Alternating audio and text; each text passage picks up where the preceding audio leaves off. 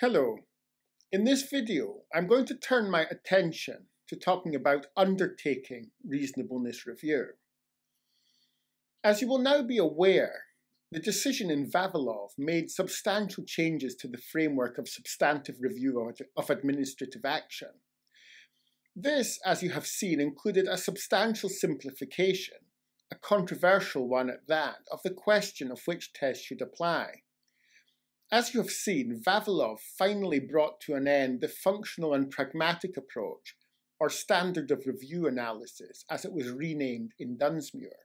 Instead, Vavilov ushered in a new era of presumption-based analysis, which in a previous video I characterized as a rediscovery of some of the virtues of formalism, if not a return to the old formalism, which was couched in terms of impugning decision makers for directing their minds to the wrong question or making errors going to jurisdiction.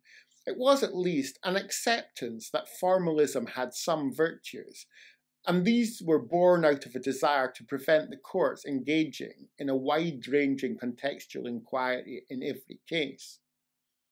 The majority decision in Vavilov sought to accomplish this through a presumption that judicial review on substantive grounds will be conducted according to the reasonableness standard, albeit that this presumption is rebuttable in a number of specific situations. The main focus of this video is going to be on the guidance that Vavilov offers in terms of conducting reasonableness review itself, after that standard has been decided upon. But before I get to that, it is worth reminding ourselves of why the court felt it necessary, for the second time in just over a decade, to fundamentally rethink the issues of the standard of review analysis itself.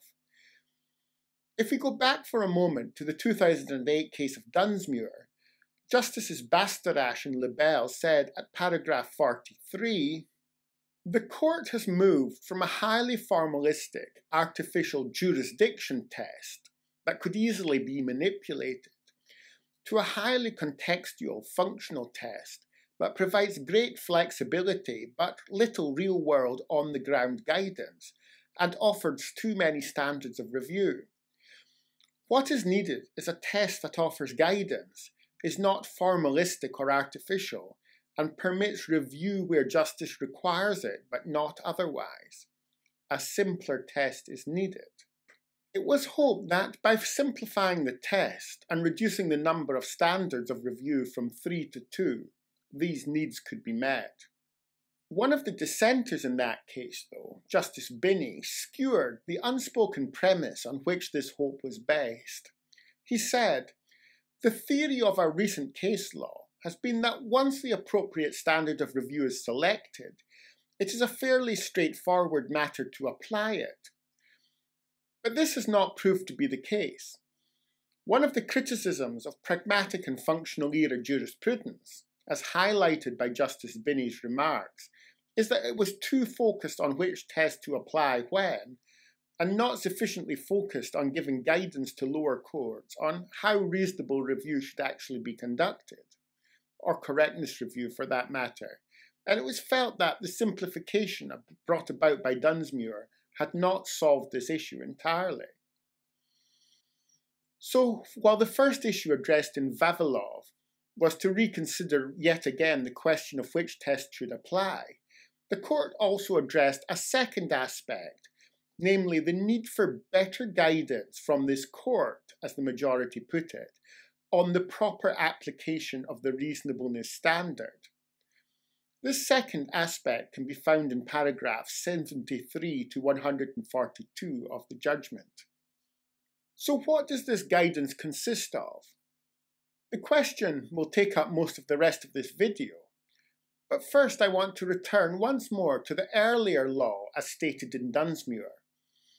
Reasonableness, according to the majority there, is concerned mostly with the existence of justification, transparency, and intelligibility within the decision-making process, and with whether the decision falls within a range of possible acceptable outcomes which are defensible in respect of the facts and the law. Those two limbs of Dunsmuir went together. the obligation on administrative decision makers to render decisions that are justifiable, transparent, and intelligible, alongside an approach of the court that was deferential to the reasoning and decisional outcomes of administrative bodies. In many ways, in Vavilov, the Supreme Court of Canada has doubled down on these two limbs. As the majority put it at paragraph 14, on the one hand, courts must recognise the legitimacy and authority of administrative decision makers within their proper spheres and adopt the appropriate posture of respect.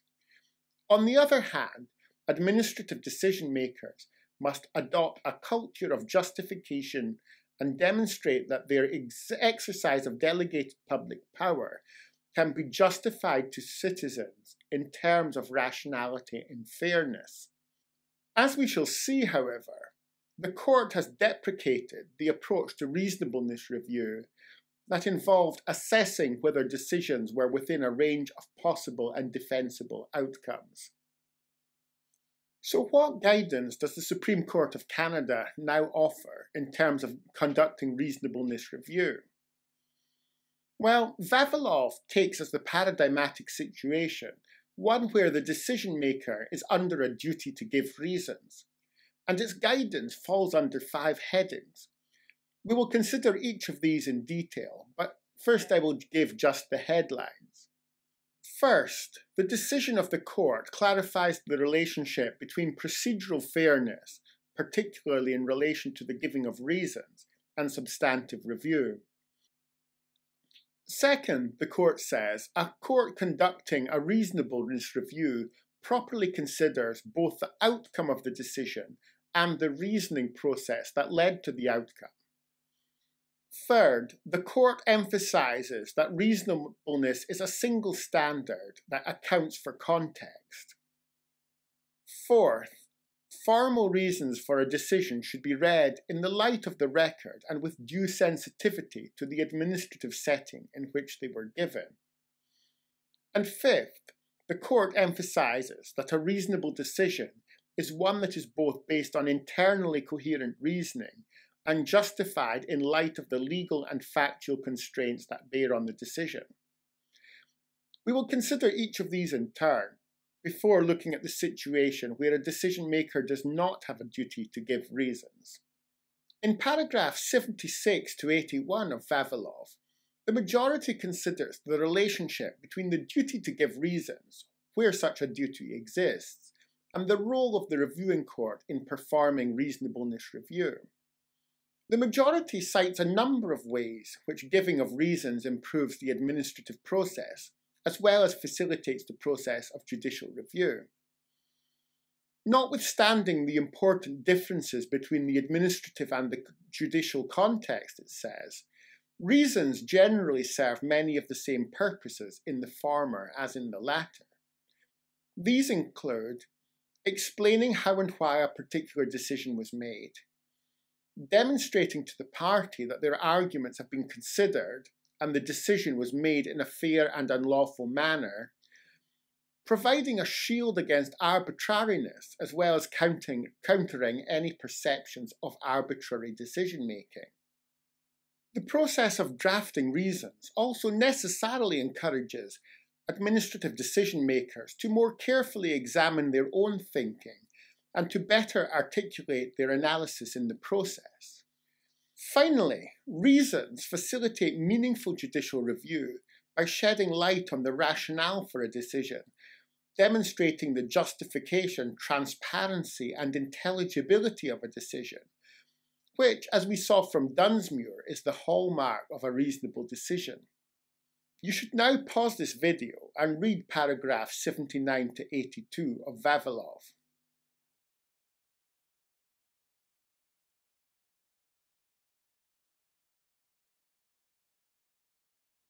I am now assuming that you have read paragraphs 79 to 82 of Vavilov. As you will have seen, after citing these factors to which the giving of reasons contribute, the court concludes, the starting point for our analysis is therefore that where reasons are required, they are the primary mechanism by which administrative decision makers show that their decisions are reasonable, both to the affected parties and to the reviewing courts, it follows that the provision of reasons for an administrative decision may have implications for its legitimacy, including in terms both of whether it is procedurally fair and whether it is substantively reasonable. This is the important bit because it links the court's jurisprudence on procedural fairness with its guidance on reasonableness review. The link, of course, is that it is through the examination of reasons that the reviewing court assesses whether the decision was or was not reasonable.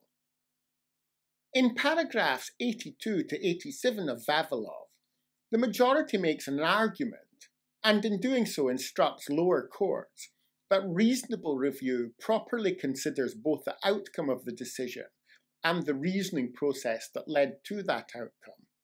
As far as the reasoning process is concerned, the court emphasises at paragraph 83 that the role of courts in these circumstances is to review, and they are, at least as a general rule, to refrain from deciding the issue themselves.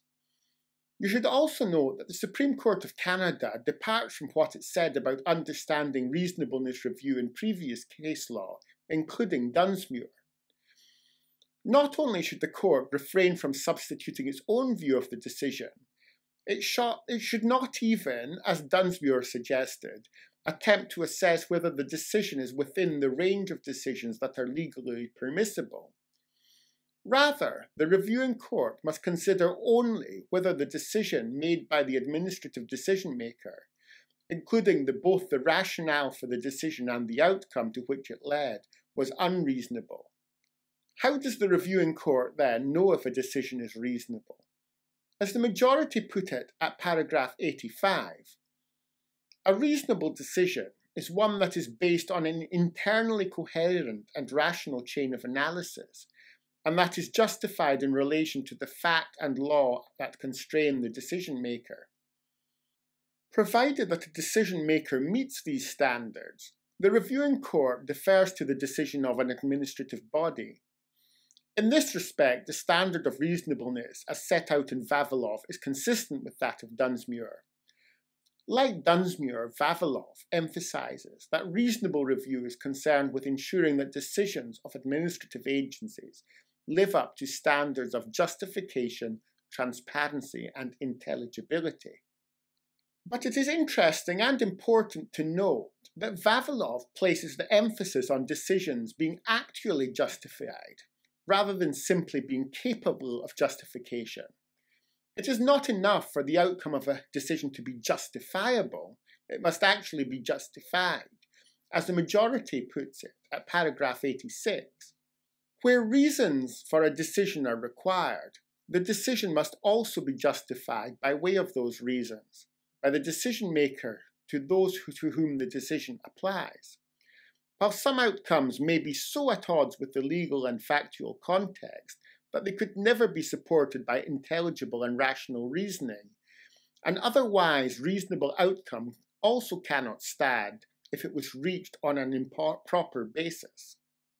You should now read paragraphs 82 to 87 of Vavilov, noting as you do the points that I have just emphasised.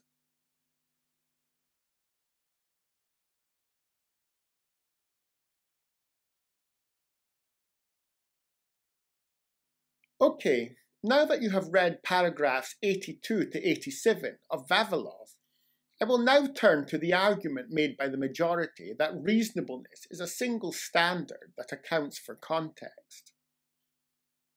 I think that this heading of discussion in Vavilov makes most sense if you consider it in the context of the history of reasonableness review. This started with the standard of patent unreasonableness in QP, the discovery of an intermediate standard of reasonableness simpliciter in Pessim and Southam, and their conflation into one reasonableness standard in Dunsmuir. Quite simply, the court is trying to draw a line under the previous development of different tests, and to say that where the reasonableness standard applies, that is it as far as the debate about which test applies. This can also be seen in the context of Justice Binney's remarks in Dunsmuir about getting the parties away from arguing about the tests and back to arguing about the substantive merits of their case. It might be seen as within the spirit of this injunction to discuss how a test applies in particular circumstances, and that this is different from debating which test to apply. So what did the court actually say in Vavilov? First, at paragraph 88, the court acknowledges the variety of types of decision makers and types of decisions that comprise the administrative state. But as the majority put it at paragraph 89, despite this diversity, reasonableness remains a single standard, and elements of a decision's context do not modulate the standard or the degree of scrutiny by the reviewing court. Instead, the particular context of a decision constrains what will be reasonable for an administrative decision maker to decide in a given case. But despite the majority's insistence that reasonableness is a single standard, and that elements of the decision's context do not modulate the standard or the degree of scrutiny, they acknowledge that the approach to reasonableness review recognizes, as they put it, that is, what is reasonable in a given situation will always depend on the constraints imposed by the legal and factual context of the particular decision under review. They continue, these contextual constraints dictate the limits and contours of the space in which the decision maker may act and the types of solution it may adopt.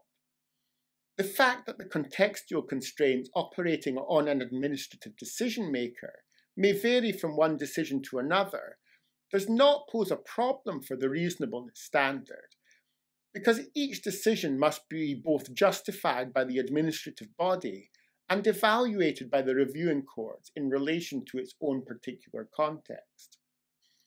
To me, this makes sense if you come back to the majority starting point. Since scrutiny proceeds from an examination of reasons and justifications given by the primary decision, these themselves should show the requisite awareness of the legal and factual context of the decision. And this is something that the courts can examine in reasonableness review. Now read paragraphs 88 to 90 of Vavilov. After you have done this, we will consider the next item of guidance, which is that formal reasons for a decision should be read in the light of the record with due sensitivity to the administrative setting in which they were given. Before we get into details of this item of guidance in Vavilov, it is worth pausing to revise what we mean by the record of a decision. Historically, this was a very important term, as it was only if an error of law appeared on the face of the record that the court could annul a decision of an inferior body. The reviewing court could call for the record, which might, depending on the circumstances, include the submission of the parties, minutes of the meetings at which the decision was taken, if these were produced, of course, relevant policies or procedures adopted by the decision maker, and past decisions of the administrative body. In English law, under the influence of Diplockian judicial review, the courts have moved away from calling for the record. Lord Diplock felt that if such materials were available, judges would be drawn into deciding matters of policy rather than bare legality. However, calling for the record is still the basic technique by which the court conducts judicial review in US administrative law. So what is the court getting at in Vavilov in emphasizing that reasons should be read in the light of the record? You can read what the court has to say at paragraphs 91 to 98 of Vavilov, and I recommend that you do that now. First of all, the majority says at paragraph 91 that reasons for a decision should not be assessed against a standard of perfection. Instead, they should be read in the light of the institutional context and the history of the proceedings. What I think the majority is getting at is that administrative decision makers bring specialist expertise, and their inquiry may well be conducted in terms of that specialist expertise. In particular, administrative bodies often may not undertake a comprehensive analysis, but zero in on one particular factor or a few factors as relevant to the decision. They may use concepts and language that will often be highly specific to their fields of experience and expertise, as the majority says, and this may impact both on the form and content of their reasons. The majority is saying that this is not evidence that a decision maker's reasoning is perfunctory just because it focuses in on this way. On the contrary, this may be regarded as evidence of the decision maker's specialist expertise because it shows understanding of the factors that are in context likely to be relevant to the policy outcomes or objectives they are supposed to be pursuing. As the majority puts it, respectful attention to a decision maker's demonstrated expertise may reveal to a reviewing court that an outcome that might be puzzling or counterintuitive on its face nevertheless accords with the purposes and practical realities of the relevant administrative regime and represents a reasonable approach given the consequences and the operational impact of the decision. The majority adds at paragraph 92 that administrative justice will not always look like judicial justice, and reviewing courts must remain acutely aware of that fact. Equally, the history of proceedings might provide a perfectly valid explanation of why certain matters were not addressed in reasons for a decision. But on the other hand, if the reasoning of an administrative body contains a fundamental gap or suggests that the decision is based on an unreasonable chain of analysis, the reviewing court is not supposed to fill in the gaps, even if it thinks a decision is capable of justification. This is consistent with the idea that reasonable review is a review of the reasons actually given, and with the idea that the reviewing court should not substitute its decision for that of the administrative body. The idea is that it would be just as much of a substitution, if you like, to substitute reasons that save the decision from irrationality, as it would be to substitute reasons which condemn it. Finally, in terms of the guidance on reasonableness review, the majority considers two different kinds of failure of rationality. The first one is where there is a failure of rationality internal to the reasoning process. The second is where the decision is untenable in the light of the legal and factual circumstances. The first of these is considered at paragraphs 102 to 104 of Vavilov, and I recommend that you read those paragraphs now.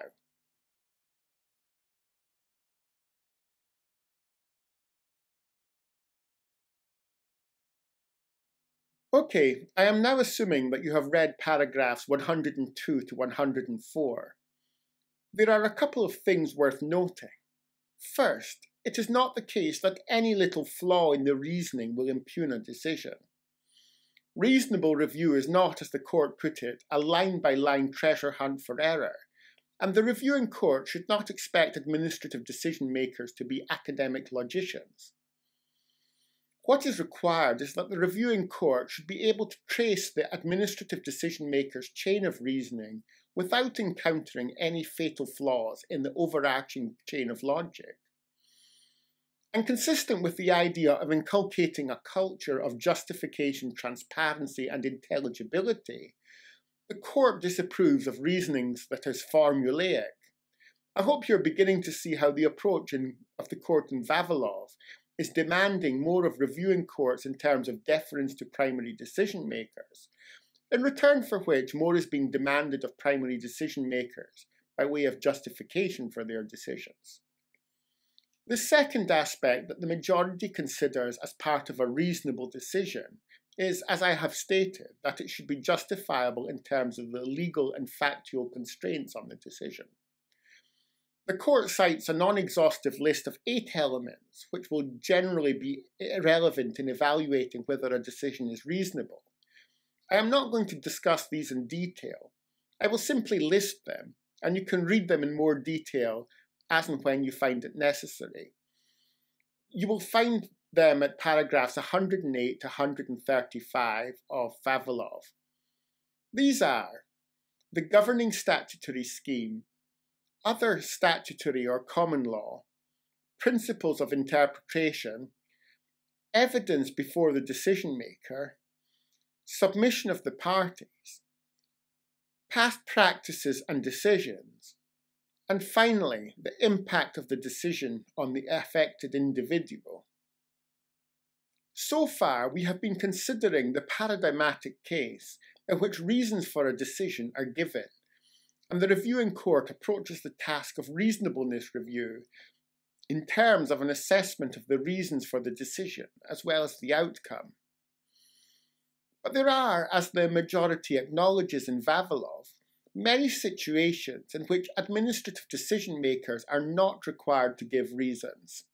So far, we have been considering the paradigmatic case in which reasons for a decision are given, and the reviewing court approaches the task of reasonableness review in terms of an assessment of the reasons for the decision as well as the outcome. But there are, as the majority acknowledges in Vavilov, many situations in which administrative decision makers are not required to give reasons. How should the reviewing court approach reasonableness review in the absence of a statement of the reasons for the decision? In what might be regarded as an understatement, the majority in Vavilov states, admittedly, applying an approach to judicial review that prioritizes the decision maker's justification for its decision can be challenging in cases in which formal reasons have not been provided. But having conceded that ground, it pretty much sticks to its guns. The majority adds, even in such circumstances, the reasoning process that underlies the decision will not usually be opaque. The majority emphasizes again that reasonableness review should be read in the light of the record, and gives the example of Catalyst, in which the reasons for a municipal bylaw were readily inferred from debates, deliberations, and statements of policy, including the municipality's 5-year plan. But where reasons cannot be inferred from the record, the reviewing court would look not to the reasoning of the decision maker, but to the outcome, and on the legal and factual constraints on the decision maker that we have just discussed. You should now read for yourself what the majority in Vavilov says about reasonableness review in the absence of decisions. Their analysis can be found in paragraphs 136 to 138 of the decision.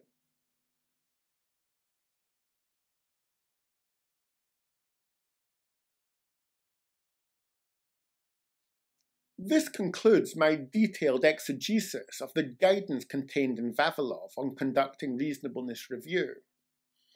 I have focused on this case in particular because, as the majority pointed out, prior to Vavilov there really wasn't much guidance at all on conducting reasonableness review, as distinct from determining whether reasonableness or correctness review applied.